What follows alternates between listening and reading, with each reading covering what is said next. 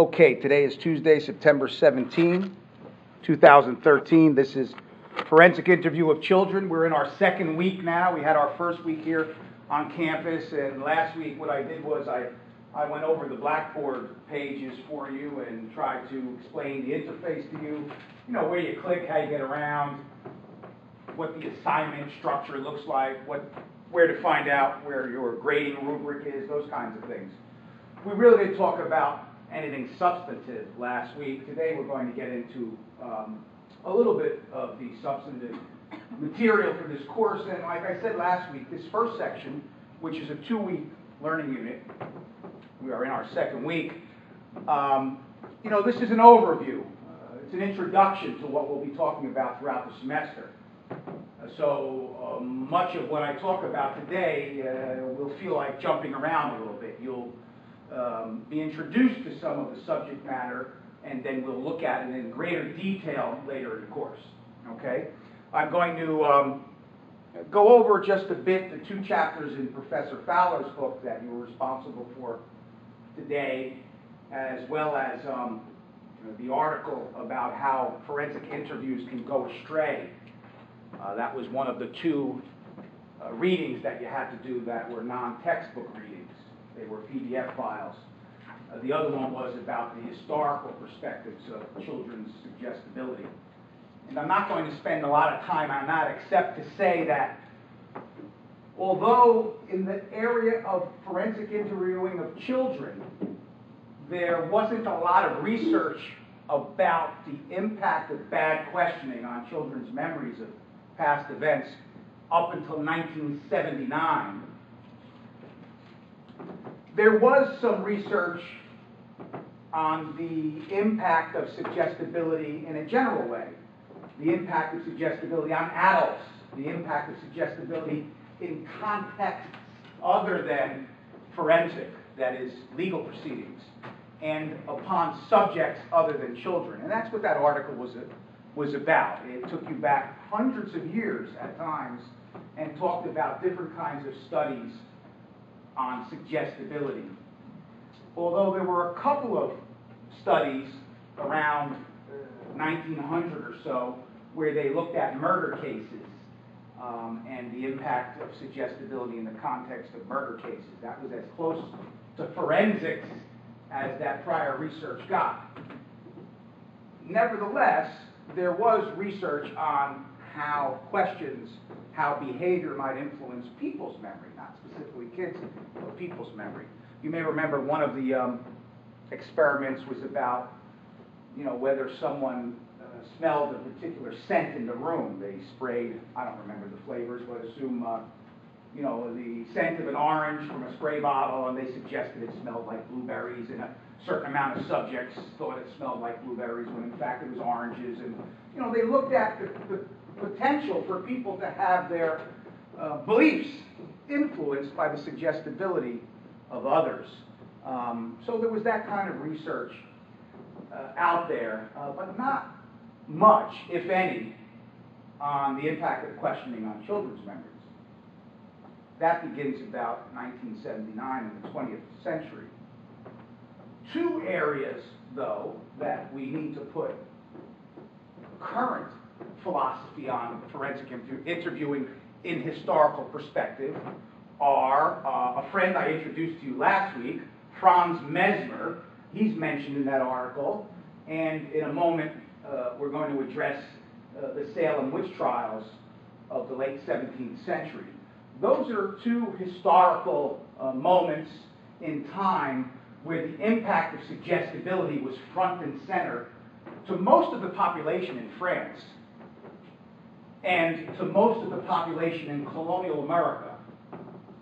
Now, Franz Mesmer became a rock star, if you will. I mean, he was going all around France curing people of their ailments, whatever bothered them. He made many people feel a lot better after he entered their lives with his flowing robes and his staff and the moons and stars that were patterned on his attire. And he was becoming so popular and so well known that the government began to get a little scared. So who's this guy going around curing people. Anybody who's able to do magical things is a threat to the government, right? So they said, let's investigate this guy. They weren't too afraid, but still he was gathering a lot of followers, and they impaneled a commission to look at exactly what it was that Franz Mesmer was doing to these people. Was he in fact healing them, or was he a charlatan and a fraud? Was he someone who was duping people out of their money, or was he someone who was sincere and helping them get cured from whatever ailed them? And at the end of the commission's work, they concluded, in large part, that Mesmer, whether he was a charlatan or not, whether he was out to steal their money or not, they concluded that people genuinely felt better, some of them. And they would attest that Mesmer made them feel better. But he didn't have any special skills. He wasn't magic in the least bit. He wasn't adjusting their animal magnetism. That's how he characterized it. He would come and he would adjust their animal magnetism, that somehow their magnetism was not in equilibrium. I was watching the Sunday night football game or the Monday night football game, and he was one of the coaches on one of the teams, one of the assistant coaches, and he had one of these wristbands on with some kind of magnet in it. Oh, yeah, magnet. Which is a sham. Has no more credibility than Franz Mesmer, these silly things that people buy and put on their wrists. I was surprised that a professional football coach, but you know what? They have more superstitions than the rest of us, I guess, when it comes to winning and losing in sports. But Mesmer was another character, perhaps the father of the modern magnetic wristband, who the French government, after their commission evaluated it, concluded that there was no magnetism being readjusted, not in the least bit, because that doesn't make sense, it's not scientific, it's not real.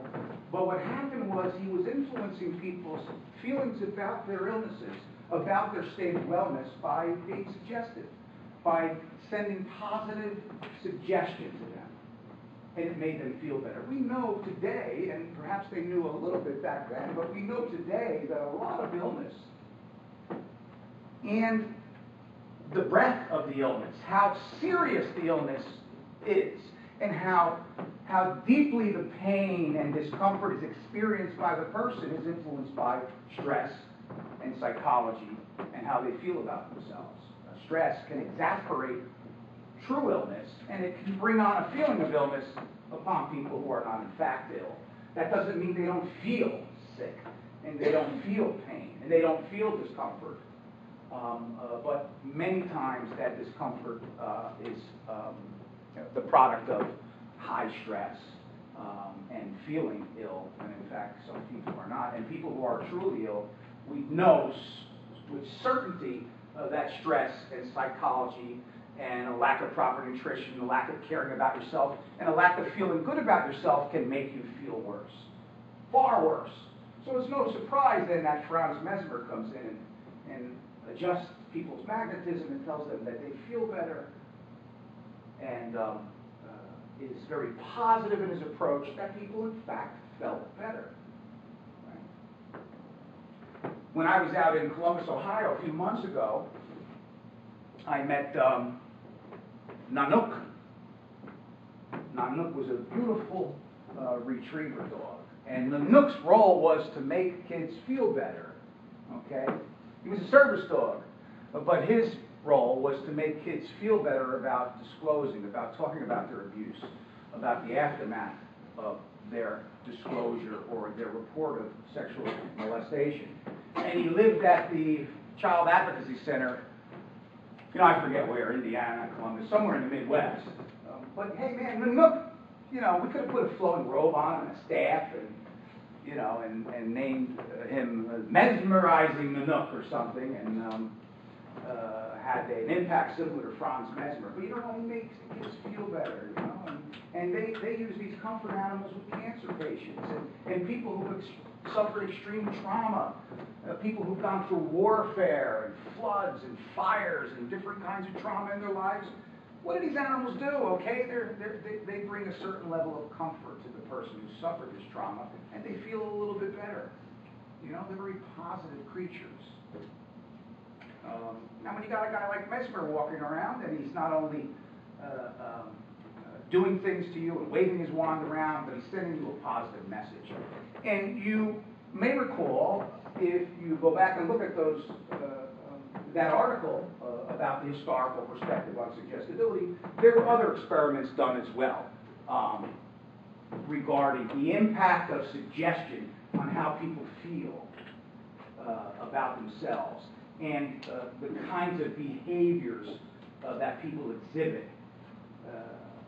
Mesmer, his last name became the root of mesmerize, right? And what he was using was a form of hypnosis, the power of suggestion, suggestibility. That's what hypnosis is. And, that took America, although Mesmer was in France, hypnosis and its power and potential took America by storm for a certain time period in our history, where people were trying to use hypnosis to get students to do better in school, to get people to stop smoking, to get people to lose weight. And today, we still have programs where hypnosis is used to change undesirable behaviors and to encourage desirable behaviors. That, class, is the power of suggestion in its earliest forms. Now, Mesmer, in some of the research on suggestibility, tells us that suggestibility is not always bad, right? It can be harnessed for good reasons, to encourage, as I said, desirable behaviors and to discourage undesirable behaviors. We're going to be talking about the impact and power of suggestion in a different context, and that is the forensic interview. But remember that there were some early studies over the past couple of hundred years on the impact of suggestibility. Now, in the late 17th century, we have another historical moment that's relevant to current thought on forensic interviewing and current thought on the believability and credibility of children in the courtroom. Because as I explained last week, and I'll reinforce today, forensic interviewing is a particular kind of interviewing, okay? Forensic means of or related to legal proceedings. So the end game here is this interview, the content of this interview, the product of this interview has a special purpose, and that is to be used in some courtroom somewhere, someday, perhaps. And even if it's not, it has to be the kind of information that ultimately is courtroom worthy. Because the purpose of these interviews is either to intervene in a family to protect a child or children from harm from their caregivers, or to punish someone who maltreats children, to prosecute and incarcerate them or place them on a term of supervision, to punish or hold responsible an abuser. Either way, the content or product of those interviews has to be supportable forensically. Because if the family don't want to cooperate with child protection, we got to go to court. If the accused, who is in fact guilty, doesn't want to acknowledge his or her guilt and be punished for their behavior and try to do better next time, we got to go to court. Right? We got to go to court to prove that this thing happened if we want to protect kids and keep families healthy. And we've got to go to court if we want to hold this man or woman responsible for maltreatment of a child. Okay? So the end game here is legal proceedings. Sometimes we don't need legal proceedings, and that's good. In fact, most of the time, we don't need to go through legal proceedings. Certainly in the criminal justice system, most of the time, we don't need to go through legal proceedings. And in the family courts, most of the time, you don't have to go through what's called a fact-finding in child protection. But sometimes you do. So in these kinds of cases, we're concerned about the content and product of the interview being defensible in a legal proceeding, ultimately in a court of law. suggestion, the suggestibility of the forensic interviewer has the potential to corrupt that child's recollection of what happened in the past. And the last thing we want in a legal proceeding is our untruths. Okay? The goal is to find as close to the truth as possible. So we have to be careful about these things.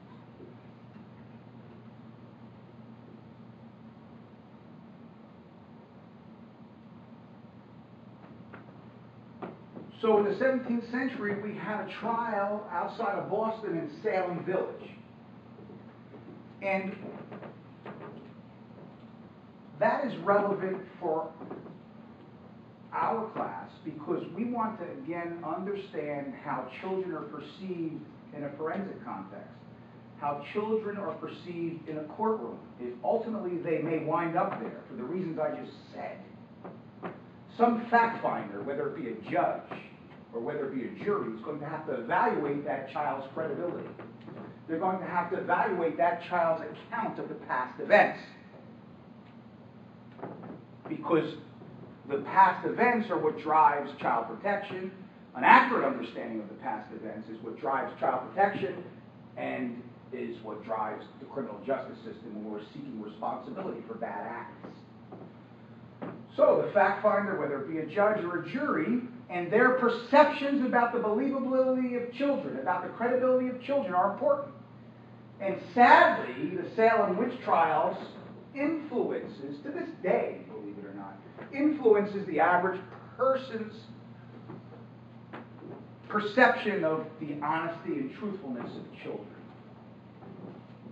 If you were to Google the Salem witch trials, or a witch hunt, this afternoon, I guarantee you would get thousands and thousands of hits.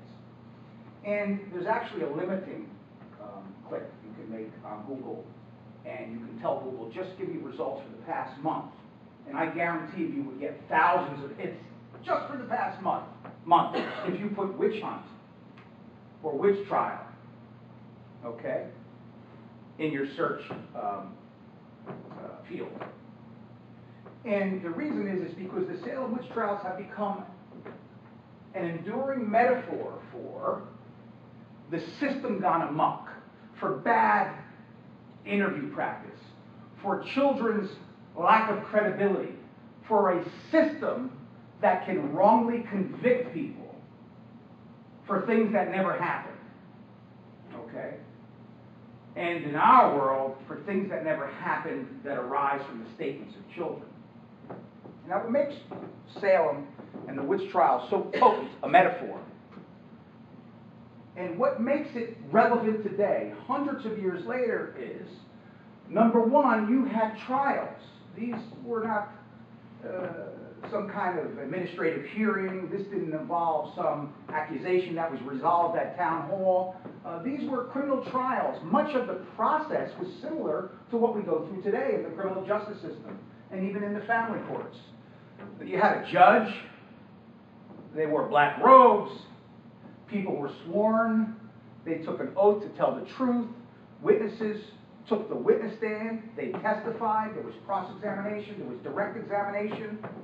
It looked very much like a criminal trial would look today in 2013. Now, I mentioned last week what was distinguishable about that time period and the trial in Salem Village and a modern trial was the kind of evidence that was admissible. We talked about spectral evidence and ghost evidence and the evidence of familiars and all this kind of spooky stuff, and that's the stuff that gives you a chuckle. But there were very, very different kinds of rules of evidence that governed jurisprudence in 17th century colonial America. Very different kind of jurisprudence. Nevertheless, it had a system of due process. And that's what makes it scary, right? I mean, look what happened here. You had judges, you had people sworn, you had cross-examination. It kind of looks like the way we do business today. And so you have that kind of thing where you had the veneer of due process. We had something that looked like due process, right? Then you had children come in, right? You had innocent, young children come in. honest kids come in. Kids from the community come in and give this testimony. And the outcome was so dramatic. And what happened was, based upon the testimonies of those children, 19 people were executed. So you have due process on one end.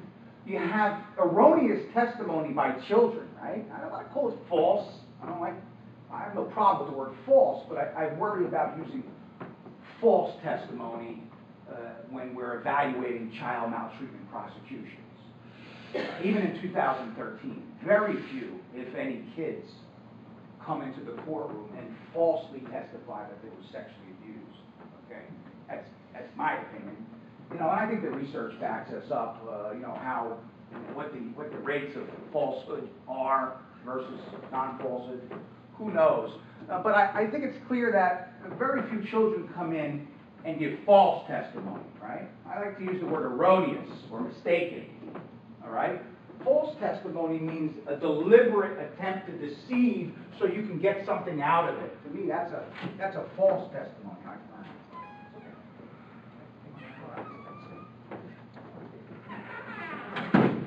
So I watched the word false here, okay?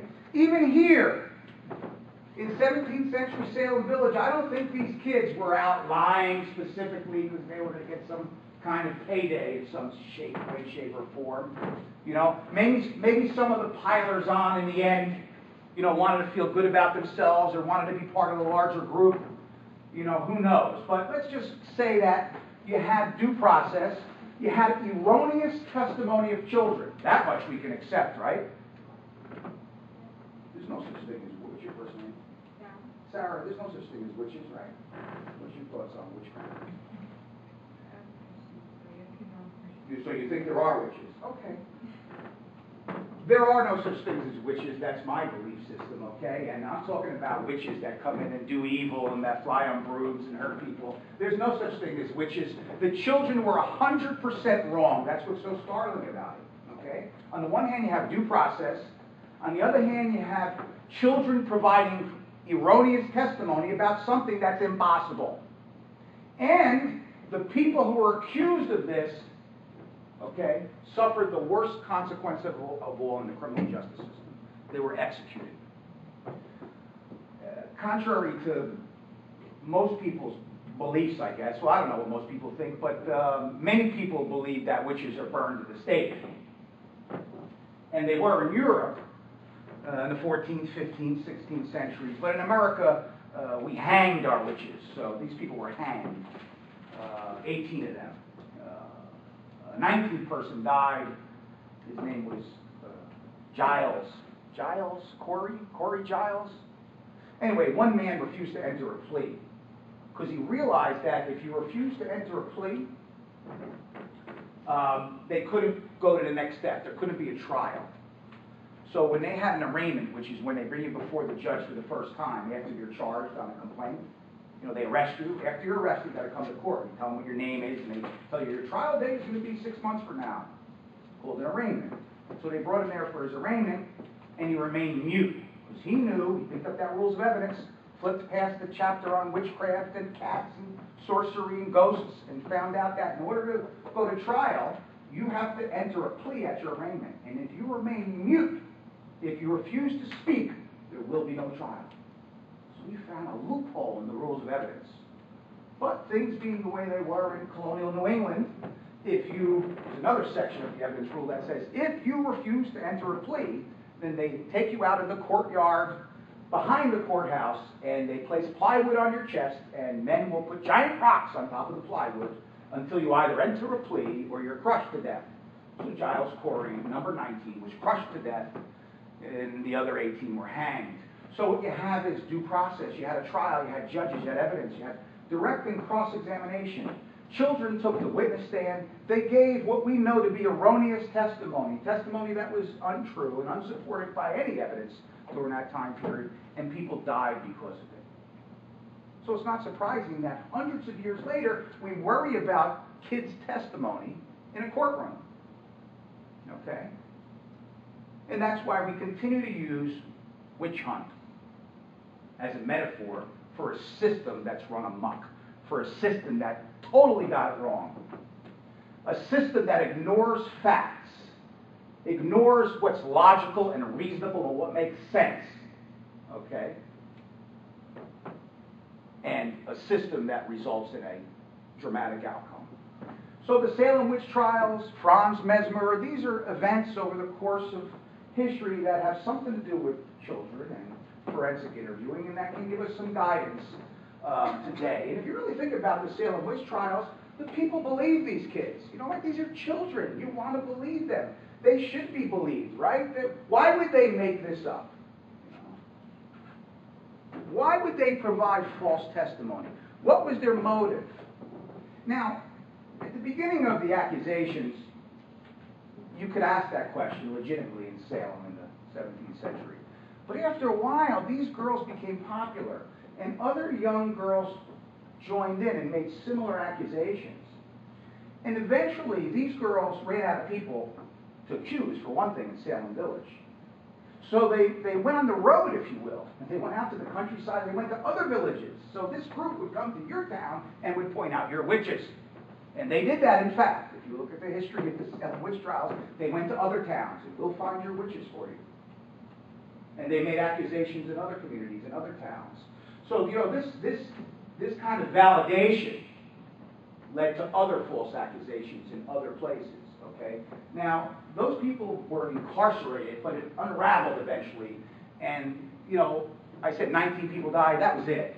Although they locked up people in other communities, these girls became a traveling show and, you know, very popular celebrities of the 17th century. They probably have their own reality show now, if they were around today. But it began to unravel when they accused, I think it might have been the governor's wife of being a witch. You know, you don't want to accuse the governor's wife of being a witch. And in the beginning, they picked on the disenfranchised, the old, the people who were poor and had no political juice at all. They didn't pick on powerful people or people who had substance and standing within the community, the beggars and those kinds of people. So they were embraced when they began to point out these people as witches. And, you know, other people who were disliked in the community, people who had boundary disputes, people who, you know, didn't follow the rules. This was a very religious community, and if some people didn't go to church, and some people didn't follow the rules of this Christian enclave, then they were considered undesirable, or they looked at these folks with skepticism. Now, George Bernard Shaw wrote The Crucible, and the Salem witch trials have been the subject of popular culture and art and literature and television and movies for years and years and years, right? So that kind of, you know, reinforces our memory and keeps the Salem witch trials fresh and front and center. Among the more recent treatments was Daniel Day-Lewis and who was the gal who was running around shoplifting in the 90s?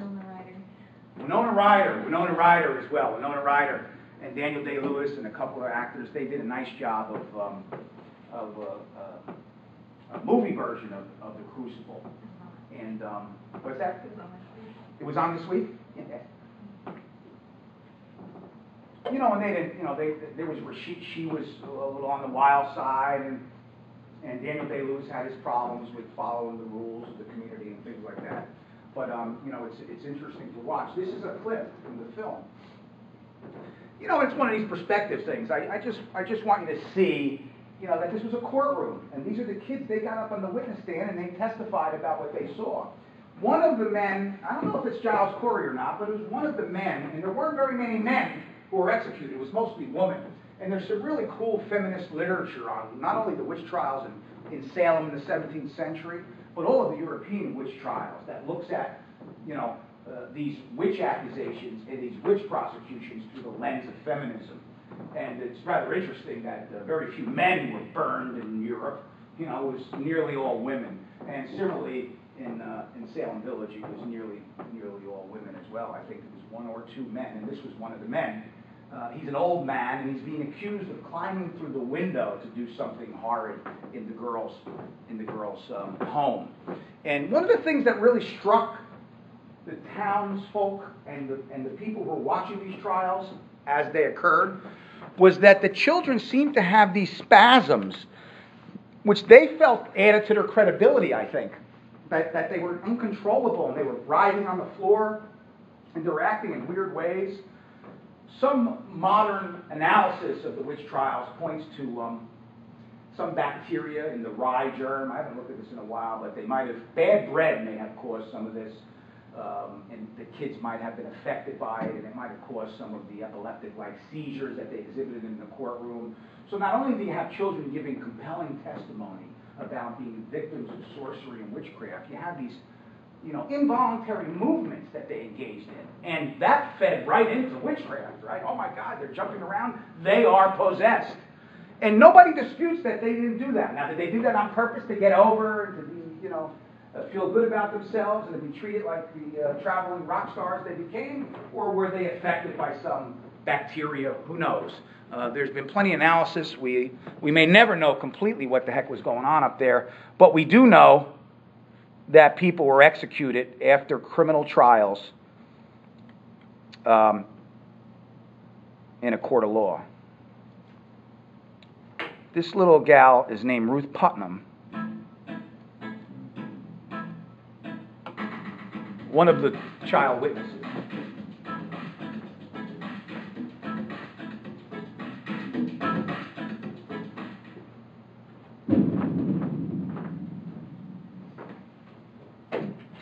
Okay, that was really cool.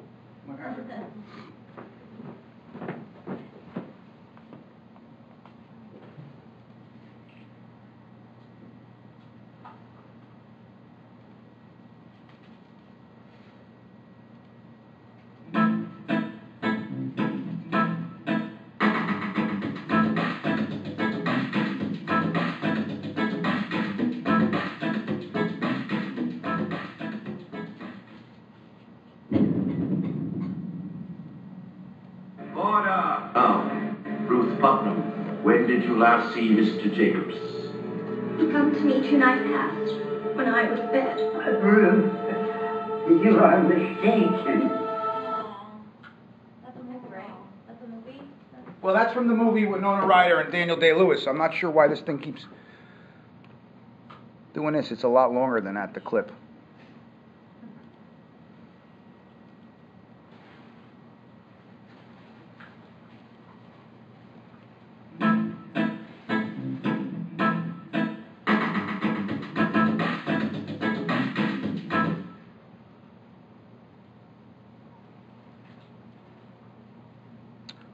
What's, no, that's not it.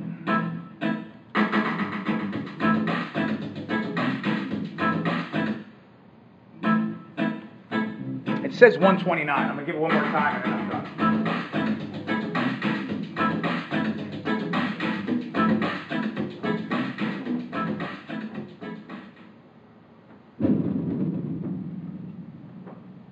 Order!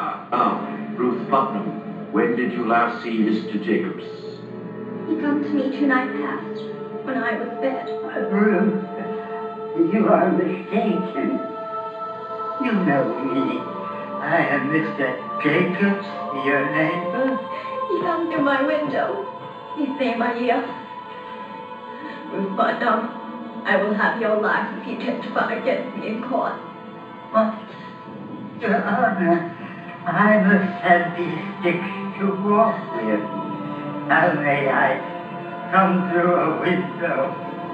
I know nothing about it. Ruth Putnam has informed me that there is a black man whispering in your ear. There! He's whispering! I see him! His head is here!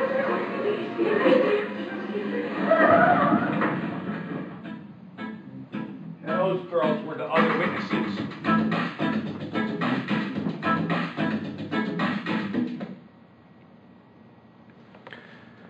So the other, and this is not mentioned among your readings, but the other part of the historical context of these kinds of investigations and these kinds of interviews is the impact of Sigmund Freud, okay? Sigmund Freud was a psychiatrist from Austria who was probably, and I don't think it's arguable at all, the most well-known psychiatrist in history. But Sigmund Freud had a theory about the women who he was treating in his psychiatry practice.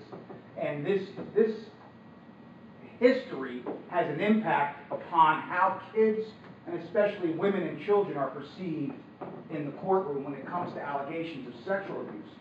You know, see, Freud was treating his female patients for a variety of neuroses and issues that they were having as adults. And the more he listened to them, the more he heard stories of childhood incest and sexual abuse.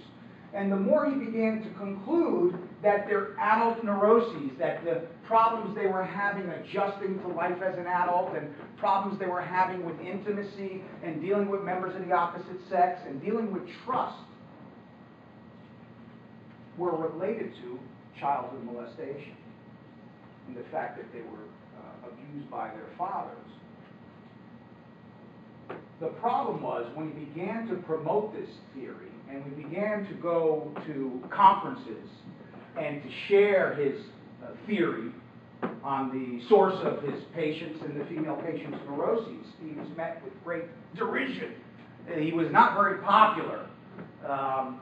In fact, the other psychiatrists were quite dismissive of him, and his reputation was suffering. So in perhaps one of the greatest acts of cowardice there ever was, he retooled Freud his theory on the source of his patients' neuroses just a bit. And he said, well, these women that I've been seeing, and it's my theory that their neuroses and their difficulties they're having as adults with intimacy and feelings of trust with people they care about and love is related to their fantasies about being sexually abused by their parents. And the fantasy, the notion of female adults and female children fantasizing about sexual conduct with their fathers influences in some ways thought even today. How many people believe that women and children fantasize about sexual contact and conduct with their fathers? Today, I don't know, but back then, it was something that was received and had credibility and came from Freud. And, you know, I bring that up because there is still a degree of distrust and skepticism about sexual abuse allegations that arise from female children and females in general, from women. And some of that, I would suggest, has its roots in this faulty nonsense that Freud offered us back many, many years ago. Okay? It is very difficult to prove sexual abuse allegations in the civil courts, never mind the criminal courts. They're very difficult prosecutions. You will see after you take this course, if you pay the least bit attention to the news, to the ways that the criminal justice system handles violence against, sexual violence against women and female children, you will see that they're treated much differently, okay? Victims become accusers, okay? There's only one place you see that. That's in allegations of sexual abuse or sexual assault. I challenge you to find the word accuser in any other context. You know, the woman and the child become accusers. The mugging victim, the robbery victim, it's not the robbery accuser, it's not the mugging accuser. It's only women and children who become accusers, which to me, the word accuser has a negative connotation, okay? The simple way for the media to handle that is to call it the alleged victim, okay? You're covered, alleged victim. We know they could be wrong. We understand they could be lying. We understand they may be fantasizing about sex with their father. We get that, okay? But let's call them the alleged victim. That'll work for me. And I followed when this change began to take place, and it was after the Michael Jackson case. Kobe Bryant, Michael Jackson cases, Kobe Bryant being the power forward for the Los Angeles Lakers, the small forward shooting guard for the Los Angeles Lakers, who was accused of sexually assaulting some woman who worked at a hotel in Colorado. That case was later dismissed and it was unprovable. In the Michael Jackson case, he was accused of sexually abusing boy children who were in his care at his ranch.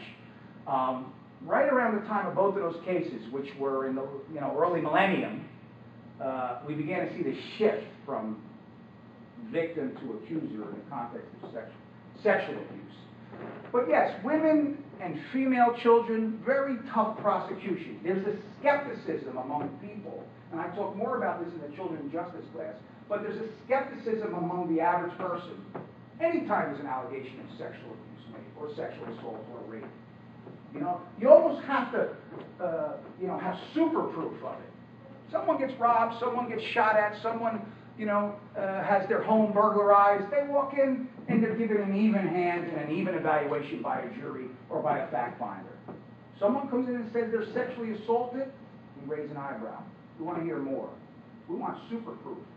So I'm pretty confident after a career in doing this stuff that it is not only very difficult to prove allegations of sexual assault where the accusations arise from a woman or a female child, but I'm pretty confident that they're dealt with differently, and you have to provide significant proof, more than the kinds of proof you would need in your average case when it comes to those kinds of violence upon women and female children.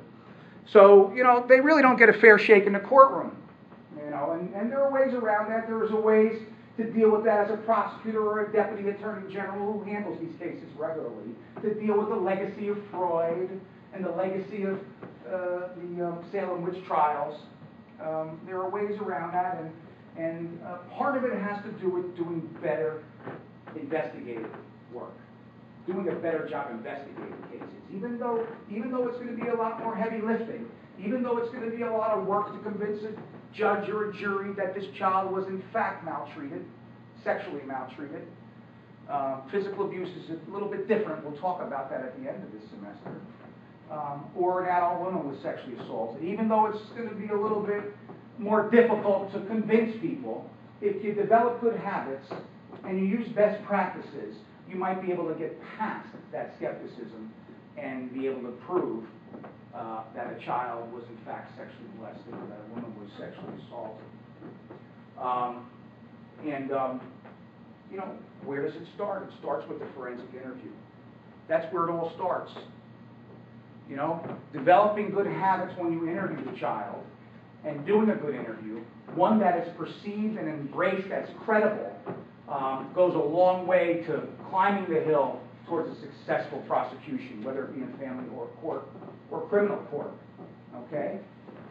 And, even though it's going to be difficult, and even though the judge and jury are primed to not believe the female child or the adult woman, you can get past that by using good practice and by doing everything you can to not only shine a light on the credibility and believability of that person, but also to eliminate or rebut or deal with any allegations that they made it up or fabricated or fantasized for some other reason other than the truthfulness. And we'll talk about all those things this semester, each and every one of them. So those are your three watershed, big-time moments in history that have to do with how we interview kids today. Franz Mesmer, our friend from France, the Salem witch trials, and Sigmund Freud. Events throughout history that continue to impact how people think about sexual abuse of kids and women. Any questions about the historical perspective of all this stuff? Any examples, recollections?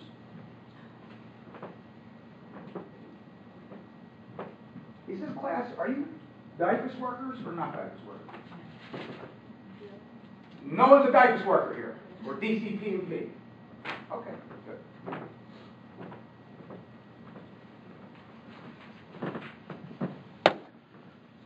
Very good. Well, let's take a look at the chapters in Professor Fowler's book that you were responsible for. And it's a nice segue because we were talking about, what the end game is, what the purpose is, what the word forensic means. And I said the content and product of the interview is something that will wind up in some legal proceeding somewhere. And perhaps someday, right? So that is true. That's what a forensic interview is. Professor Fowler starts out in chapter 1 by contrasting what forensic interviewing is and clinical interviewing is. She starts out by saying forensic and clinical interviewer roles in child sexual abuse. She also makes the observation that a wide variety of people from different disciplines may interview a child about abuse. Okay? Persons assessing children for possible sexual abuse may be healthcare professionals, right? Forensic nurses, what we call in New Jersey, and in many places throughout the country, SANE nurses. It's an acronym, Sexual Assault Nurse Examiner. They may interview a child, depending upon what's going on in a particular community. Do we have any nurses in the house? No? SANE nurses, of course, doctors may interview a child about sexual abuse. Other paraprofessionals in the hospital or a pediatric setting may interview a child about sexual abuse. You know, many of these children have their first contact with the system after there is a suspicion about sexual abuse. Where? Where do you think they might be? In the doctor's office, at the hospital, or at the pediatrician's office. And part of the reason is because, and we'll talk about medical evidence later, and we talk about it more in Children and Justice, but part of the reason is many caregivers think that there's a diagnostic tool where we can tell if a child was sexually abused.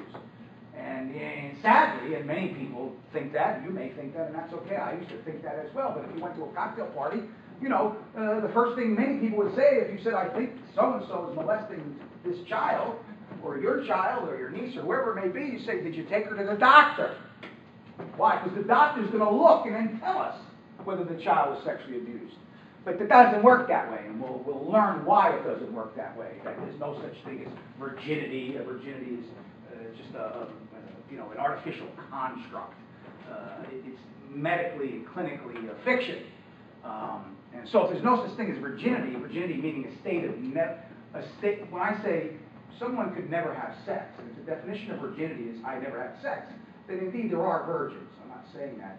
But there's no diagnostic tools to determine virginity. Let me say that, okay? You can't tell, okay? We can't tell whether someone's a virgin or not by using powerful microscopes or, bright lights or anything else like that. We can assess trauma. You know, we can assess trauma to the female genitalia. There's no doubt about that. The source of that trauma, we don't know. Now, there are very few reasons why the female genitalia would have trauma. So when you take the history from a child or a woman or their statements about abuse, and then you find trauma, we can say, hey, that trauma, that bruising, that hematoma, that bleeding, that cut, that notch, that's consistent with, the history provided, the account that was provided by the patient. Okay, but that doesn't mean they ever had sex. So anyway, I'm digressing to stuff we'll talk about later. The point is the perception is, even among jurors today, I mean, I have to disabuse them of this all the time. I have to set the record straight. I bring in expert witnesses to testify not about what they found, not about the evidence, not about the fact that the child came to the doctor and the doctor shone a bright light on the child and used all these clinical devices and concluded that the child was abused. I bring the doctor in to say, listen, we can't tell. Medicine can't give you the answer of whether that man had intercourse with that child. That's unknowable from a medical perspective, okay? So that's why I bring doctors in. But that's the complete opposite is the perception among everybody else. And, what hymenal tissue is and means is a completely different thing. I'm not sure if we get into this in this class later or my other class, but nevertheless, there is no clinical way to determine whether a child was sexually abused. The general public thinks otherwise, so most of these cases arise, not most at all, many, a large number of them, the mother takes the kid to the doctor or the ER. That's where the case starts. Get a call, ER. Mother's here, why? Says this, that, or the other thing about some man, sometimes a woman, sexually touching or assaulting their child. So the doctor, they don't say, oh, bring in the prosecutors, the detectives, the police. They report it, but the doctor's still got to take a history. You know, especially if there's injury or trauma or the child is medically vulnerable in some way, if there's some risk of harm to the child or some health concern, the doctor supersedes everybody. You know, in our community, I could tell everybody in the whole county, step back, we're taking over. I can't tell that to the doctor. You know? But we're such good terms and we work in a multidisciplinary context where the doctor will go, you know, I'm going to do a quick screening, but I don't even need to ask her questions about that. This child's not at risk. It happened some time ago according to the report. You guys take over and then I can evaluate the child more fully some other day. Because the doctor understands there's no time like today, okay? When if you ever take the class when we talk about investigations, and how to do a competent quality investigation into child maltreatment, you'll see the number one rule, the cardinal rule is you gotta attack the issue immediately. Not even 1 or 2 hours later. Today, now. If I got a call now, my lieutenant was sitting over there, and I'm sitting over here, and a couple of detectives over there. Mother's at the doctor's office says that the uncle who lives upstairs put his finger in her daughter's vagina. Okay, when do we get up and go? Now. Well, the uncle isn't here for another hour. I don't care. Go get the mother, go get the child. Where's the uncle? He's over there at work. Go get him, bring him through a different door. You need to do this now because there's so much potential for the truth to get contaminated in some way. Because remember, I just described who's the accused in my little quick hypothetical I threw out there. The uncle. Who might the uncle, what does that mean, he's the uncle? Who might he be related to? The mother, right? Could be the mother's brother. Even if it ain't the mother's brother, it's her man's brother, her husband's brother, right? These are intimate. These are people, you know, who they have a certain amount of loyalty to, right? You know, so the truth begins to turn into different shapes as you let time go by. So you want to respond immediately before people can cross-contaminate one another based upon loyalties and interests that are greater than the child's health and well-being. Okay, they may not look at it that way, but it's what's happening. So you respond right away. And many times the first allegation, the first report comes from a doctor's office. So Professor Fowler says many people interview kids, nurses, doctors, hospital personnel, pediatric personnel, social workers who work in pediatricians' offices, social workers who work in hospitals, social workers who work in medi-centers, right? Based upon the scenario I just provided you, a lot of times that's where they wind up. And that's why the first people that talk to the child about what may or may not have happened to them are medical professionals. Okay? So we think of forensic interviewing, we think about interviewing, I don't know what you think, but many people may think that, you know, oh, okay, they got some specialized person or some DIFAS worker, DCPP worker that comes in, knows what they're doing. Well, maybe, but not now, you know. Sometimes the child may be spoken to or interviewed about what may have happened 1 or 2 times before the best personnel in interviewing children, a forensic interviewer comes in and does a comprehensive protocolized interview with the child, one that has some structure. So, hospitals, doctors, social workers, mental health professionals too. Sometimes children will be, or adults, may be in treatment for something by a mental health professional. And in the context of that treatment, may disclose that they were sexually abused by a family member or some other person. A father, for instance. Sigmund Freud, where did his disclosures come? He was in treatment. He was talking to the women in treatment. He was doing what was, he was a pioneer of talk therapy, right? He's talking to them, and they're going, I can't do this bothers me, that bothers me, I'm having a hard time with my husband, I'm having a hard time with intimacy. And then sometime during the course of that talk therapy, they disclose to Dr. Sigmund Freud that they were sexually abused by their parents. So rather than the disclosure arise in the doctor's office, like I described, another place that it sometimes comes up is in therapy. Lots of times, actually. That's another, pie chart. If you made a pie chart, that would have a nice chunk of pie describing the percentage of disclosures that see the light of day that wind up in forensic interviewers' labs. A significant amount come from mental health professionals. So You know, Professor Fowler in your book, and thank you, Sarah, right? Thank you, Sarah, for letting me use your book. Professor Fowler in chapter 1 talks about the different people who may interview kids, and medical workers, mental health professionals. All right? Obviously, police officers. You know, sometimes the mother doesn't call the hospital or the ambulance right away. They call the police. Dial 911, 911, 911. Okay, everybody descends upon the family home. Right? Brother's upstairs, hiding in the attic somewhere. Cops come.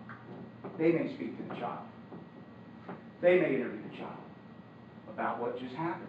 Right? Sometimes, by the time the police get there, the mother spoke to the child. You know, Auntie Maria spoke to the child. Somebody else who's smart and they trust may have spoke to the child.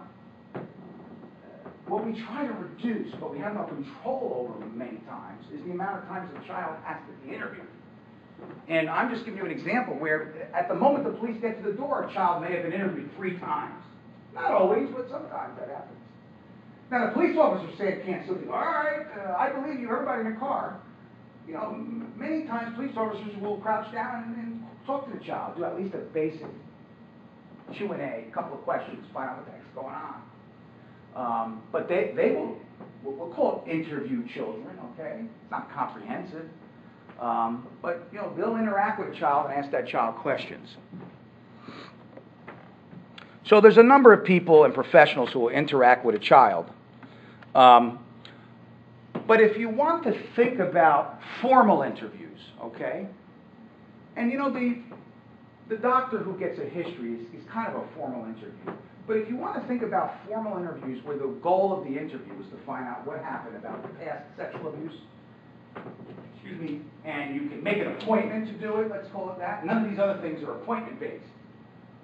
You know, in the world of formal interviews, where everybody is on the same page, an appointment is made, and the child's going to be interviewed, there's 2 main kinds of interviews: forensic and clinical. Okay? Forensic and clinical. Forensic is what we've been talking about, where the end game is a legal proceeding, where the historical truth is paramount. What happened? What really happened to this child? The forensic interviewer wants to get as close to the truth as they can because they want to protect the family or they want to punish somebody. Put them in jail, punish them. And we want to know what happened in the past. The clinical interviewer wants to know what happened in the past, but they don't place as much of a premium on the historical truth, what really happened. They're more concerned about what the child feels happened. So you can see a little bit of tension between those 2 kind of things, right? Does the court give a damn what the child feels about what happened? If a guy's going to go to jail for 60 years, is the child's feelings about what happened rather than what really happened important? No. Forensic interviewer, you're looking for the hard truth. Because when I say our law enforcement's duty, right? Law enforcement's duty is to the notion of responsibility. Who's responsible, and how do we stop this from happening, and how do we punish the person that's responsible? And you can't do that unless you're reasonably confident that it happened. What's the goal of the mental health professional, the therapist, the psychologist, who is evaluating and treating a child who may have been sexually abused? What are they trying to do? What's their end game? Overcome trauma. Yeah, to provide support, to overcome the trauma, to help them function better. You know, if there was no criminal justice system and there was no threat of prosecution, sometimes the guy's dead. Right? The abuser's dead, but the same kind of therapy will go on with the child. Now, whether she was in fact abused, whether she was simply fondled but not penetrated, you know, the therapist, in large part, this doesn't matter to her. Her fealty, her loyalty is to the child or the patient. Right? They want to make sure that this patient can get well, can be supported, can function, can go to work, can go to school, to get past, you know, whatever issues they have that are dragging them down and impacting upon their ability to function normally in life. So the historical truth is important, but it's not that important. If the child believes their father did X, Y, and Z to them, and that is intrusive, that is disruptive to that child's functioning day to day, then the doctor, the clinician, the psychologist is going to deal with that. Right? So whether it happened more than once or 5 times, or involved over the clothes or under the clothes, or it happened at all, it's not that important to the clinician. But to the criminal justice system it is. So you see how they now I'm not saying the therapist doesn't want to know what really happened. They're in a much better position if they know what really happened, but it's not as important. Right? And the best example I could think of is if the perpetrator's dead. The therapist still wants to know what happened in the past, but it's not that critical. Their goal is to help this person, not to punish that person. So you can see that they're different. And that's where we get to the interviewer has to avoid dual roles. I don't use the word avoid. I say you should never have dual roles. And you don't know what that means yet, but I'll explain it to you, and then we're going to take a short break, okay? Dual roles means this. Many clinicians, many therapists are very, very smart people, very well-educated people, probably in the best position to conduct an interview with a child about sexual abuse than anyone else in their community. They have experience working with children. They have experience with children's cognition, the way they think, the way they express themselves. So there's a temptation to have this person also interview the child. Right? And you have to be very careful with that. And to use an example of a colleague who we worked with here, there was a case that's many years in the past now. It seems fresh to me, but it's many years in the past now. It happened right here in New Jersey, and it had national. It was nationally relevant. It was on the cover of Rolling Stone magazine, Time magazine, and all the newspapers. And it involved a bunch of boys who were high school boys in Essex County, in a town called Glen Ridge. And these boys had convinced a developmentally disabled girl who was, I don't know, she was 16. I think she was 16. They convinced her to come in their basement. And these were boys who were high functioning. They're police lieutenant's son, captain of the football team, living in beautiful homes. And there was a bunch of them, I don't remember how many, too many boys that brought this one girl and they sexually assaulted her in the basement of one of the boys' homes. And Glenn Goldberg, who was the prosecutor in the case, and they've written a number of books about it, made some observation like this was less like a sexual assault and more like a science experiment, the things they did to this child, including penetrating her with a baseball bat, but it was one of these ceremonial bats. You used to get a little bat that you gave you a Yankee game or something. It did other horrid things to her. But because she was over 16, she could consent. The age of consent in New Jersey is 16, unless it's a caregiver. You can't consent to sex with your father or a jail guard or a probation officer or a therapist, those kind of folks. Okay, somebody who has power and authority, your teacher. You can't consent to sex with your teacher, your dad, at 16. But as to the rest of the world, 16 is the age of consent. And in this case, this girl could consent to sex with one or all of them. It doesn't really matter. That's her prerogative. So the theory of the prosecution was that she was unable to provide meaningful consent, that she was developmentally disabled, okay? And she couldn't provide meaningful and informed consent. That was the linchpin of the prosecution. And I remember the defense lawyers calling me. They were friendly with me at the time. And they were like, Joe, we got this tape, and the girl describes, and we want to get it in, we want to use it in the defense, and she's describing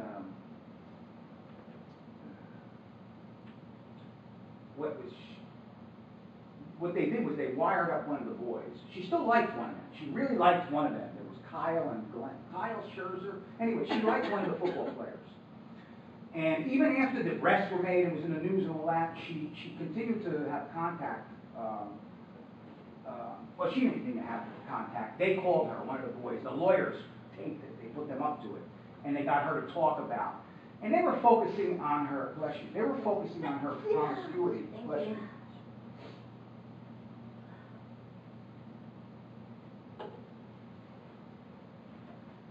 And so they wired the kid, or they did on the phone, and they talked to her, and he's going, she described something called, it might have been an atomic blowjob or something like that, some kind of wacky characterization of a sex act that she either was going to perform or did perform or liked to perform. You know, I remember telling Louis, I said, Louis, you got to be careful with that kind of stuff, because if it shows such a lack of awareness. The other thing was she was indifferent to who she had sex with that day. You know, they were emphasizing her lack of discretion and her even though promiscuity is the right word, but her lack of discretion, do whatever I go, Louis, the more you do that, the more you're going to show that she's incompetent and unable to make informed decisions. The more you're painting her out to be sexually indiscriminate, the more you paint her out to be someone who doesn't care how it's done and wants to please everybody, the more you're playing into the prosecution's hands with this, if you want to go that route. Now he's asking me as another lawyer, you know, what my thoughts were. Yeah, I'm giving the guy legal advice here. Eventually, I'm not even sure that tape got into evidence. In any event, so the centerpiece of the prosecution is that the girl is developmentally disabled and she cannot make a meaningful decision on consent. Well, Dr. Escalin evaluated her and became her therapist, the girl. At the same time, the prosecution offered Dr. Escalin as an expert witness on the issue of whether this girl could provide meaningful consent, because that was an element of the prosecution, okay? So let me tell you a little quick aside about elements of crimes. A burglary is when you enter a dwelling, a home, we'll say. A burglary is when you enter the home of another without permission with the intent to take something that doesn't belong to you. Whenever we ask jurors whether they've ever been a victim of crime, they invariably say, my house was robbed, my apartment was robbed, my car was robbed. Well, if they took your house on a flatbed and brought it to another state, they would have robbed your house. Robbery is the taking of an item and exercising control over it as if it was your own. What they're trying to say is my house was burglarized, because that's the legal definition. Burglary means entering a dwelling without permission, right, with the intent to take something, steal something. It's actually to commit a crime. But for our purposes, entering a dwelling without permission with the intent to steal something. So if a homeless dude busts a window open in a church, climbs in because it's freezing out, and lays in a pew and feels warm, right? He may have trespassed, but he ain't no burglar, because he certainly entered a dwelling without permission, but he didn't intend to commit a crime in there, right? All he did was want to get warm. So those are the elements, though, and I just want to emphasize what elements are. The elements of burglary are enter a dwelling, 1, without permission, 2, with the intent to commit a crime, with the intent to commit a crime inside, 3. So 1, 2, 3. The prosecution has to prove each element beyond a reasonable doubt. All 3. You can prove that he broke in, you can prove that he didn't have permission, but you can't prove what he was doing in there. We have to infer what his motive was, breaking into someone's home. He ain't got a burglary. Charges dismissed. Back to the Grunridge rape case. Sexual penetration, right? On the element was called upon a child who was, I don't know if I have the criminal code with me, but the elements are sexual penetration upon a child, upon a person who's unable to give consent. We'll call it, this isn't the exact thing, but for our purposes, sexual penetration upon a person who's unable to give informed consent. So the prosecution was able to prove, that's the easy one, penetration, we know that happened. How do we know this girl can't give informed consent? We don't know her. Most people 16 and above can give informed consent. They know what's right and what's left and what's going on, and, you know, where babies come from. And you only need to have a rudimentary understanding of human sexuality. So in order to prove its case, the prosecutor said, all right, we can prove penetration. We've got to prove that this girl could have given informed consent, that she had lacked the psychological capacity. We'll use Dr. Escalin. we'll use the same doctor who's treating her to come in and be an expert on whether this girl had the ability to give informed consent. And that's where we say interviewers need to avoid dual roles. D-U-A-L, two roles, dual roles. Because the interests are different, and that's what I've been driving at here, right? I just explained 15 minutes ago that the therapeutic interviewer, right, the therapist, the clinician, the psychologist, is different from the forensic interviewer. The forensic interviewer has to know the real truth as much as they can get it. The therapist is not that interested in that. So what happens is you have a conflict, right? You have a conflict here with a prosecution's expert, right? The prosecution's expert is wearing two hats. They're engaged in dual or two roles, and they're not a perfect fit. So Dr. Escalon was easy cross-examination on that point. You know? That she had to answer that the truth of what the child was telling her was not as important as the child's feelings. She had to answer that if she's the child's therapist, because that's one of the foundations of therapy. Now, you don't have to say it quite that way, and there are ways to explain it, and Dr. Escalon is brilliant, and she's a professor in this university, and she's a superstar in the field of child therapy for victims of sexual abuse. But in that day, in that case, she had a rocky cross-examination because you need to avoid the dual roles of you're either a therapist or you're either a fact finder for the prosecutor. It's hard for her to be both, right? It's hard for her to be the child's therapist, where what really happened, where the child's feelings are relevant, and also the fact finder for the prosecutor. And that's what that's just a concrete example to talk about what Professor Fowler's talking about here is forensic versus clinical practice, okay? And she even has a table where she has a bunch of descriptions of the goal of forensic and clinical practice, okay? Forensic, the client is the court. Clinical, the client's the child. So you're working not for the court or the prosecutor, you're working for the child. So your loyalty, above all, to the child, not to the truth, but to the child. And that's not saying the therapist is coming in and outright lie, but the way she looks at the world, the way she looks at her relationship with this child, is quite different than if she was hired as a fact finder. Your stance, S-T-N-C-E, forensic, neutral. Clinical, supportive. Types of data. Forensic, I told you this before. Forensic, just the facts. Types of data, clinical, subjective experience. Subjective means the victim's point of view. What the victim remembers about her experience.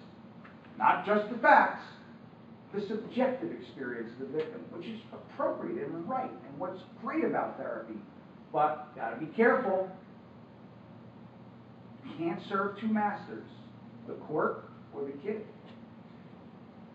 Structure, and they go on, and you have to be careful. And therapists rarely video record the interviews, where most progressive law enforcement video record the interviews with the child. Now, Professor Fowler talks more and more about this forensic clinical dichotomy. I think I've expressed it well enough that you have a basic understanding of it. But make sure you take a look at this chapter again, before the midterm, based upon, what I just told you now. Take a quick look through it again, and you have some nice highlights here. Focus on those highlights. That's exactly what I've been looking at, too. It's been helpful to me. But take a look at that, and especially look at the exceptions to the forensic clinical dichotomy, okay?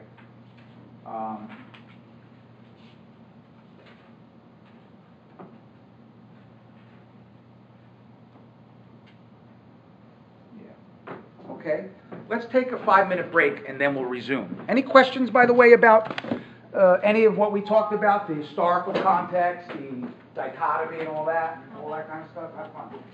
Yeah, sure. She did both. She was at the end of She was the child's therapist, and she was also called upon to give testimony about the child's ability to provide informed consent. what was that for her on the complications? Is she a therapist? Well, yeah, I'm trying to argue that the reason why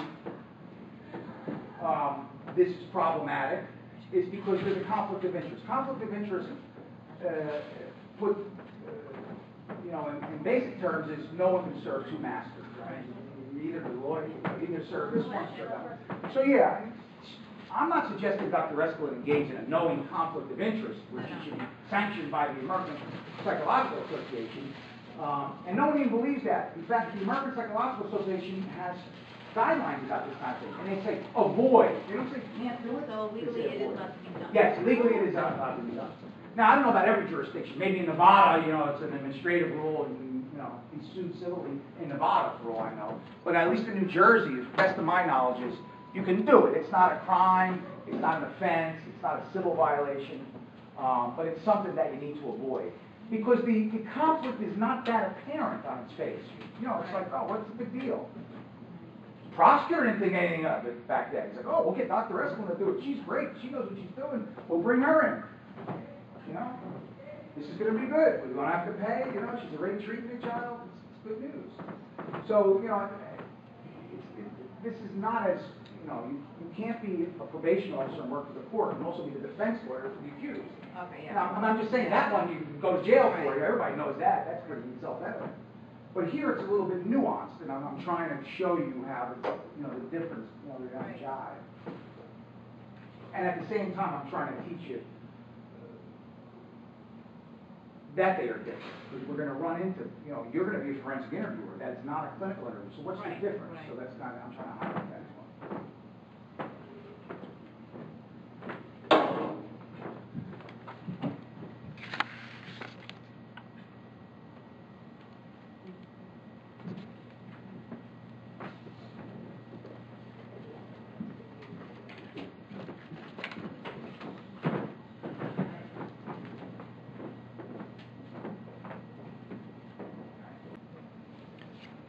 Okay, let's pick up. This is September 17, 2013, Forensic Interviewing of Children, Part 2. I just want to let you know, I don't think any of you would do this, but don't save anything on this computer thinking that you will be here next week and then you can get whatever you saved on this computer, because IT tells me they're going to put new software on all the computers in this room so they're going to delete everything that's on these computers. I don't know that anybody who stores data on this computer, but if you were going to save a document on here thinking you'll just click on it next week, it won't be there. Yeah, I don't know. This one has been on since I got it. It was already on when you got in the open room. I think I touched something and it's been on ever since. Okay, that's all right. Just as long as you're not putting anything on Oh, there no, I that haven't. you wanted to save for yourself. No, I have my iPad. All right. I want to go over some of the issues that are identified in forensic interviewing in this article here, how sexual abuse interviews go astray, implications for prosecutors, police, and child protection, by Wood and Garvin from the University of Texas, El Paso. Okay? And again, this article is an overview, and it talks about things that we're going to look at in greater detail later on this semester. So it just introduces us to the kinds of issues that you're going to learn about later on in the course and that are relevant in forensic interviewing of children. Interestingly, most of the time we talk about what not to do rather than what to do. And a lot of this article is descriptive of what not to do, although there are some aspects of the article that do talk about best practice or what you should do rather than what not to do. But the authors, Wood and Garvin, make the observation that certain techniques in forensic interviewing over the years have been widely criticized because they have the potential, either real or perceived, to elicit false allegations from children. And they're saying to us, listen, there's a reason why we want to do a good job interviewing kids. It's because if we do a poor job, it has the potential to elicit false allegations from children. And if there are false allegations, again, I prefer erroneous allegations from children, that obviously can have a very negative impact upon people's lives, especially the accused. And Wood and Garvin talk about something that I mentioned front and center earlier this evening, suggestiveness. That's an issue that we're going to learn about. That's an issue that we have to be mindful of. That's an issue that we have to be vigilant about when we conduct forensic interviews of children. As Wood and Garvin state, this occurs when the interviewer, rather than the child, introduces new information about the topic of concern in an interview. That's one way to look at suggestiveness, when the interviewer introduces facts or information rather than the child. Leading information? Yeah, I'm sorry? Would that be leading information? Yeah, that's one way to think about suggestiveness, and that is by leading the child, by suggesting to the child what the response should be rather than allowing the child to give the response. I prepared a narrated PowerPoint that I have not used in this class this past weekend that I'm going to put later on in the learning units. You haven't gotten there yet. It's going to be a few weeks. But what I talk about there is what's called the process of inquiry. And I address the kinds of questions that a good forensic interviewer needs to use. Okay? I will give you a narrative PowerPoint later in the semester about best practice when it comes to questions. And just to give you some insight, it's called the process of inquiry.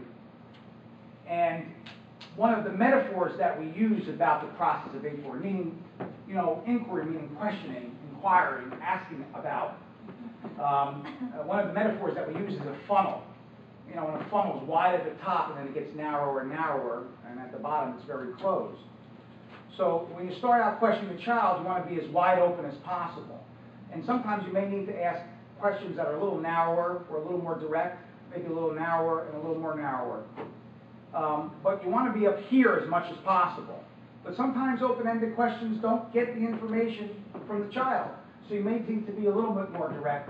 Sometimes you may need to be even a little bit leading.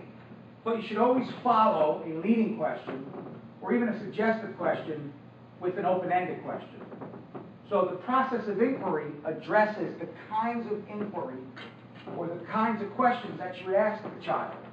And at the end of that PowerPoint, I make this observation. You can tell whether an interviewer is using good questions, whether they are being faithful to best practice with the process of inquiry, by watching an interview and seeing who's doing most of the talking. If the interviewer's doing a lot of talking and the child's not doing so much talking, you're not using best case practice. The likelihood is you're being suggestive or leading, or worse, misleading. The gold standard, the ideal, is when the child does most of the talking and the interviewer is just, tell me more about that. And then, what happened next? Tell me more. What happened after that? What happened next? Tell me more about that. And let the child narrate. The goal is to get the child to narrate or to tell the story about what happened, to tell what happened in the past.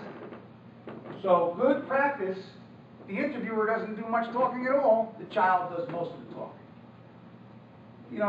Poor practice, the interviewer does a lot of yakking and the child doesn't do that much talking.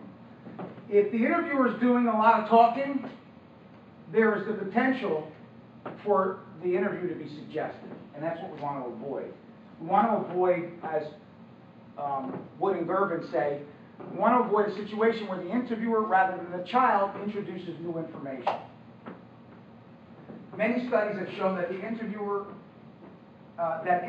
suggestiveness can reduce the accuracy of an interview. And again, we want to know the historical truth. We want to know what really happened. And if being suggestive reduces the accuracy, the truthfulness of what's coming out of the child, then we are not using good case practice.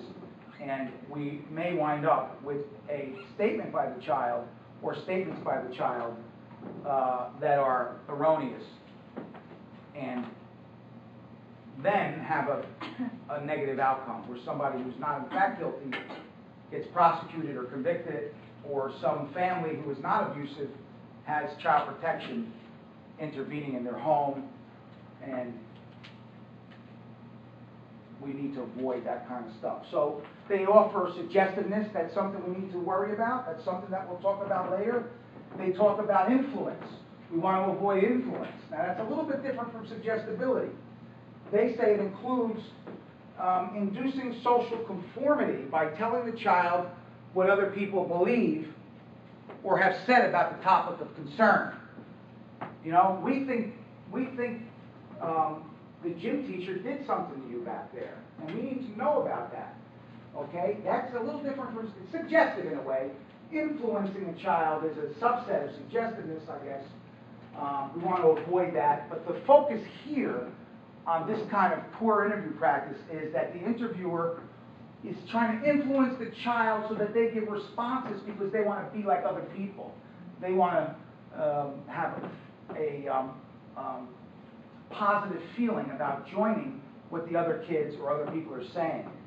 Another way to be influential, rather than simply suggestive, is to elicit obedience to authority by telling the child the interviewer's point of view. So that's another way to use poor interview practice, to tell how they think. And I just gave you kind of an example of that. We think something happened with the gym teacher in the cloakroom. We need to hear about that. So you have to be careful about those kinds of things. That's an example of influencing the child. Inducing stereotypes by describing the alleged perpetrator in a negative way. We'll talk more about that, especially with something called the Sam Stone study. When we talk about suggestibility, I will explain to you the research that was done by Professor Cece and Professor Bruck on how children might be influenced by forensic interviewers' poor questioning, involving a study called the Sam Stone study. And in part, the Sam Stone study said, if we characterize the subject of an interview in a negative way, that may prime the child to say negative things about that person. So if we say to the child, listen, you know, Uncle Mike, who lives up in the attic, is a bad man, and we need to make sure he doesn't touch children like you, so I want to know if he did something to you. You know, Uncle Mike got in trouble for touching kids when he lived in North Carolina, and I just want to make sure you're safe. Now, wait a minute, we're just dumped all over Uncle Mike. We're telling the child that Uncle Mike's bad. We're stereotyping Uncle Mike. And even if nothing happened, or if something happened that was ambiguous or innocent, the child may put a negative spin on it in their mind. They may think if Uncle Mike was simply helping them sit in the computer chair, they may characterize it as he was fondling or touching me when he was putting me in the computer chair, because we have declared Uncle Mike to be bad or a molester or something like that. So we want to avoid stereotyping the subject of our inquiry. It'll make more sense when we talk about the Sam Stone study. Other examples of perilous kind of interviewing that Wood and Gerben point out include reinforcement. And those are things that we want to avoid when we're interviewing children. We don't want to reinforce in the form of tangible, promised, or implied punishment or reward. And we'll learn more about this, and Wood and Gerben point out this can be as simple as praising the child when they make an allegation, you know? And maybe we're interviewing a child and they're telling us about, you know, Uncle Mike was in the attic, and he first came to live with Mommy last year, and he works as a mailman, and he's a good guy. We're just going, okay. But one day he put me in a computer chair and he put his hands under my top and touched my boobies. That's good. Thank you for telling me that, Danielle. Very good telling me about what Uncle Mike did when he tell me more. Now, we were very neutral with all the other questions. As soon as she mentions the touch of the boobies, all of a sudden we're praising her. So praise is not a bad thing. It's the context of the praise and what you're praising for here, right? So if we're neutral at all other times and we are praising the child when she makes a sexually abusive statement, that's problematic. That's reinforcement. We don't want to reinforce the child in that way and condition her. Tell me more, things like that, and I'll praise you more. I mean, that's the implied message. We don't want them to have that message. The maxim, the old lesson that in the forensic interviewer field that we offer students like you is we praise effort, not content. Okay? You're doing a good job answering all my questions, Danielle. I want to ask you some more questions. Tell me more about Uncle Mike. Tell me more about this. I know you're trying real hard to answer my questions. You're doing a good job. Thank you. You see, I'm praising her effort, not the content of her statements. Now, the other way to do it is, okay, you said Uncle Mike grabbed you on your boobies. Thank you for telling me that. Tell me more about how Uncle Mike grabs your boobies. That's a good job telling me about Uncle Mike sticking his hand down your shirt. No, you don't want to. That's not the message. Praise effort, not content. So reinforcement. We'll learn more about this. This is an overview. This is the whole class in one article.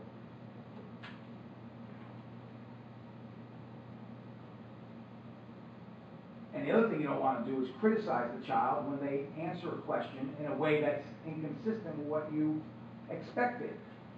You know, suggesting that the child's statements are false, inaccurate, or otherwise inadequate. Come on, he must have done more up there. You were in there a long time. You have to tell me what happened up there, Danielle. Well, that would be critical, right? You're telling them that they're inadequate, that you don't believe them, that you're not getting the whole story. That's not an effective or best case practice way to speak to a child or a forensic interview. Rewards. We talked last week a little bit about rewards for disclosure, tangible rewards. Well, once we're done finding out what Uncle Mike did to you in the attic, then we can go to McDonald's. Okay, so that's. I don't think anybody around here is going to listen. If you make up an allegation against your Uncle Mike, I will give you food or money and things. No, nobody does that. But people may say, listen, maybe we can go to McDonald's, but I need to find out exactly what happened with Uncle Mike. Then we can go to McDonald's, okay? And people may think that that's okay, but that once you start doing that, you're very close to the line of promising reward for negative statements about Uncle Mike. Limiting the child's mobility. Very similarly, you might say, listen, you can go to the bathroom in a few minutes, Danielle. I just need to know more about what Uncle Mike did to you at the computer chair. Wait a minute, I can't go pee unless I tell you about Uncle Mike? You're going to keep me locked in here until I tell you about Uncle Mike? Okay, what do you want to know? I mean, I'm being a little silly here, but that's kind of what we're talking about here. You know, some kid's got to go to the bathroom, the interview stops. Child goes to the bathroom. Okay. Now, lots of kids go, I want to go home, I want to talk to mommy. We're not going to, interview stops, but you can't go, well, once you tell me what Uncle Mike did, then we can leave.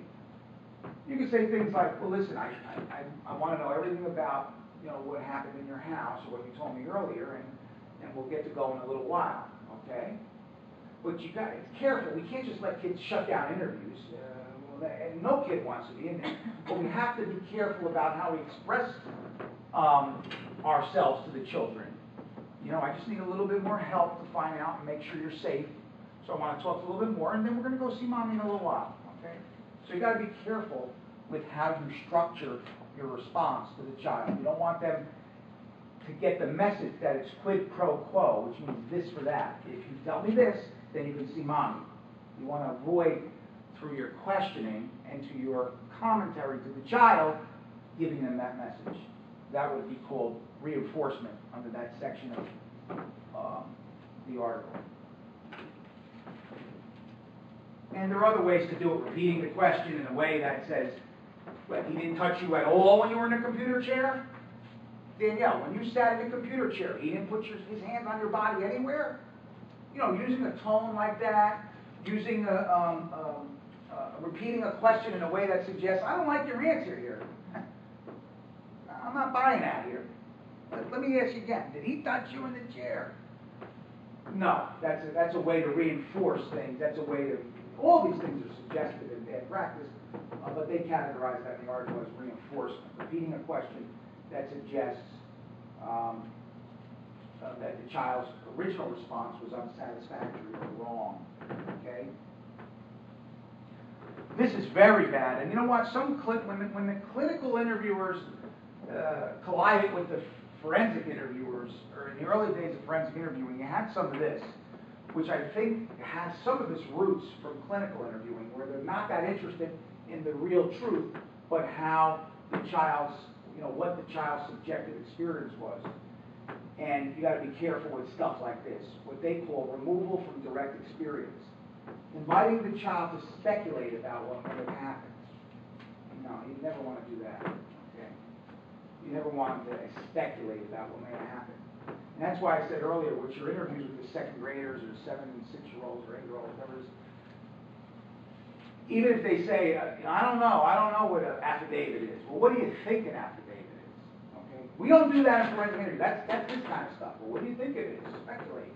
But for our purposes, I'm not doing a forensic interview there. I want kids to tell us through their immature cognitive ability what an affidavit is, so we can learn about how kids process things that they don't know about and how they express themselves when they give answers to things they don't know about.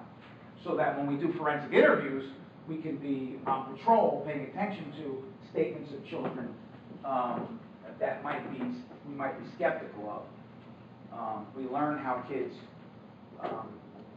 answer questions.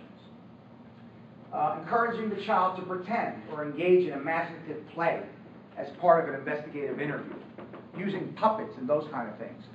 Listen, they use puppets in clinical therapy. They use clay. They use art.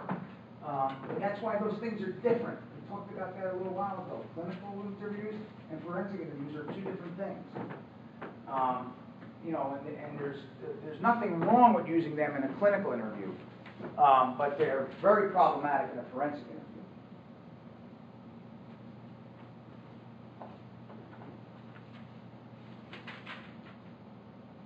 What about using a doll to help a child describe what happened to them, like pointing out where, how, what happened to them? Is that also problematic? It's not. It's provided that the dolls are used accurately. Now, using puppets and clay and art, is not per se bad in a clinical interview. There really is no role for those kinds of props in a forensic interview, but there are very specific props that can be extremely helpful in a forensic interview, and those are anatomical dolls. And we'll talk about them. They got a bad rap for a while because people weren't using them properly. But when you recognize that there's a process to use anatomical dolls, they can be very powerful tools to helping a child express themselves. But they have to be used very narrowly, okay?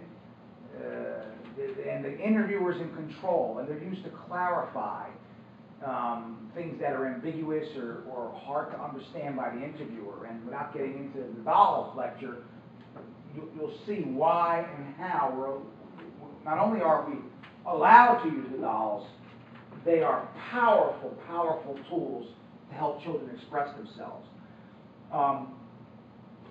But that's far different from what the authors write here, encouraging the child to pretend and engage in imaginative play.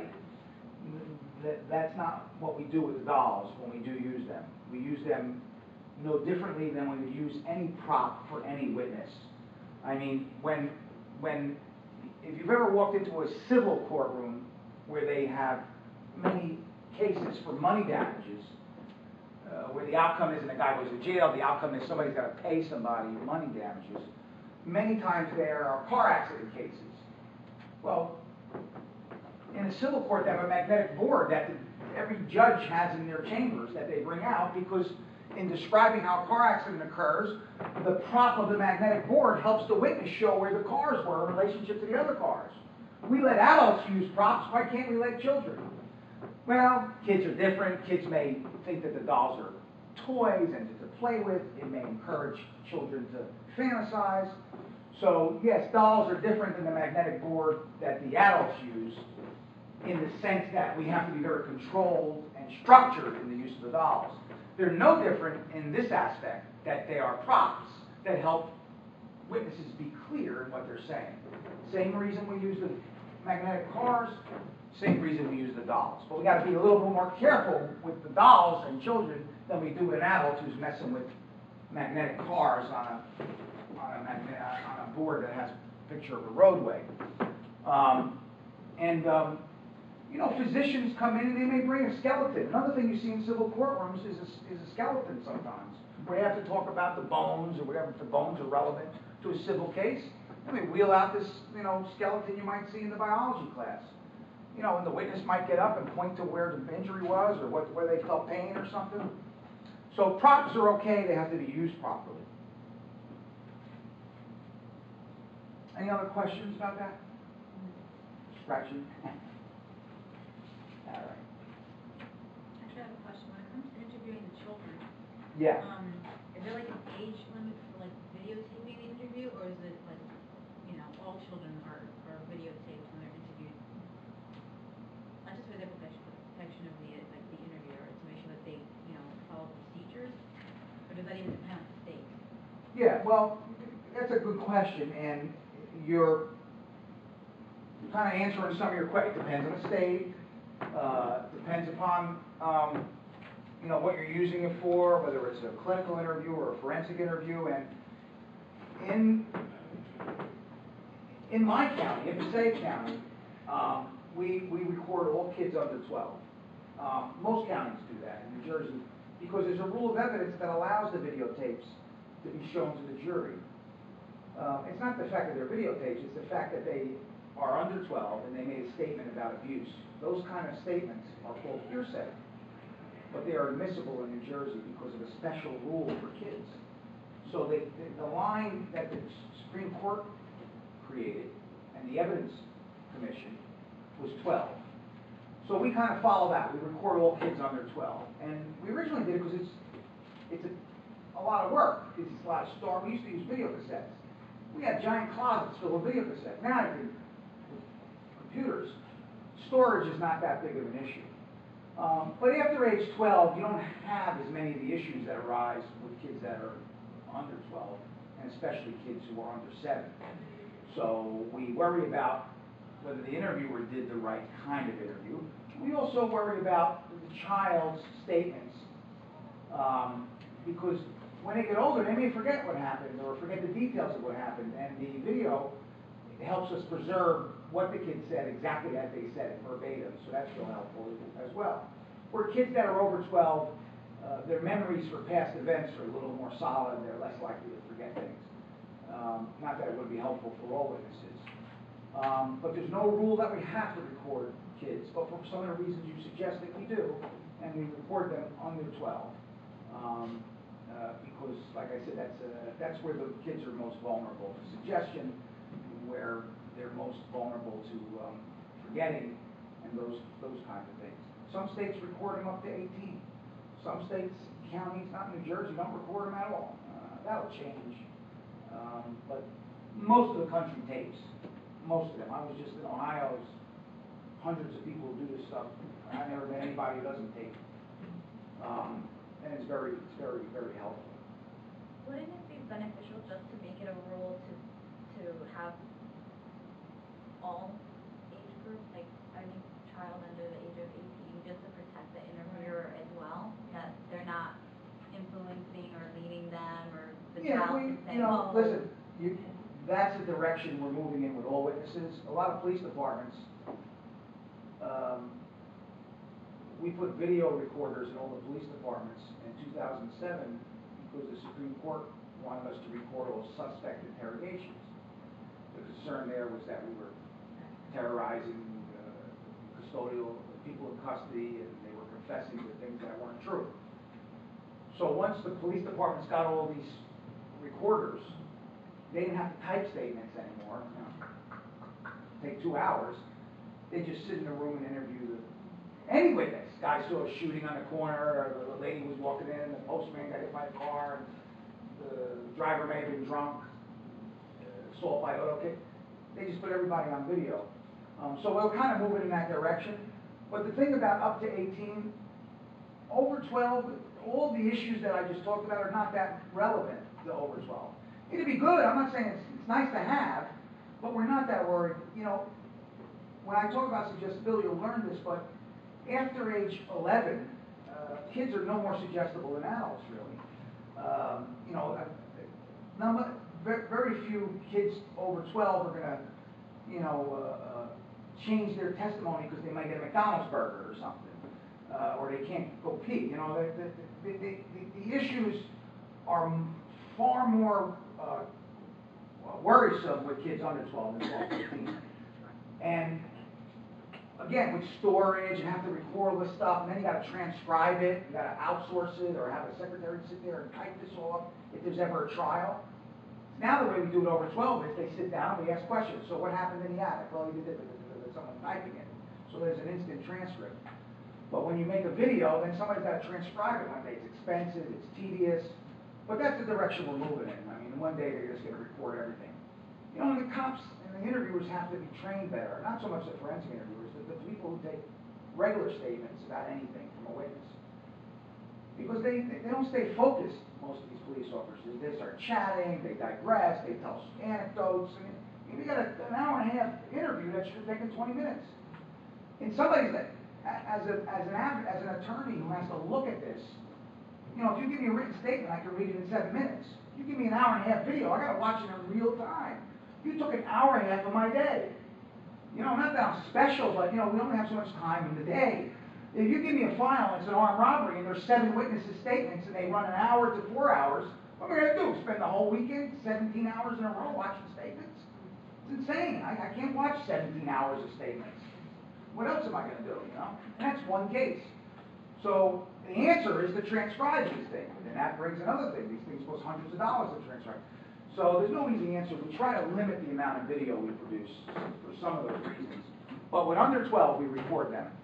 And you're going to see, if you haven't even seen some videos already, you'll see videos that we did around the state. Not only in my county, most of them are from my county, but there may be others.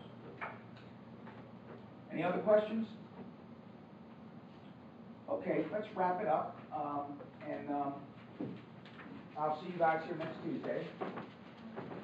And you'll see another section on the Blackboard. Maybe tonight, probably tomorrow, but it'll be on the left here, and I'll be posting the lecture.